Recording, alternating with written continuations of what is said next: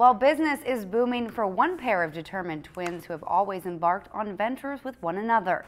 Their most recent undertaking is at a unique beauty boutique in downtown Brainerd. Hannah Tran has more in this week's In Focus.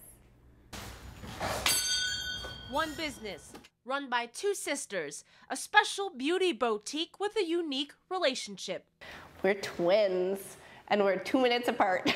Hannah Hodge and Aaron Hunter have always had a business mentality. It's always kind of been a dream of ours to open a business of some kind. And they made their ambitions real in Brainerd. They recently moved to this building here in downtown Brainerd for their business called Lash Out. It has been awesome. We started out in Baxter. At their Lash Out business, they extend eyelashes one by one with synthetic lashes, a process that takes up to 2 hours at first. We would have never thought eyelash extensions.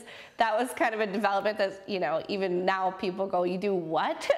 It's a special dynamic, a business run by twins who complete one another while providing a service that's new to the area. We were even contacted at one time to do a reality TV show because of the fact that we're twin sisters and doing a unique concept, and so applying each individual lash requires grace and patience during such a meticulous process. Use the tweezers in my left hand to isolate the lash, my tweezers in my right hand to pick up a lash, dip it in glue, and apply it to the eyelash. The sisters first take off any excess makeup and oils before they start the application process. It is repetitive, but extremely difficult to handle some of the most delicate hairs on the body. Oh my gosh, I thought I had 2 left hands. But with persistent practice, they perfected their art. There can be 100 to a few hundred eyelashes depending on the client, and there are many clients. And so it really gives you a flavor of the town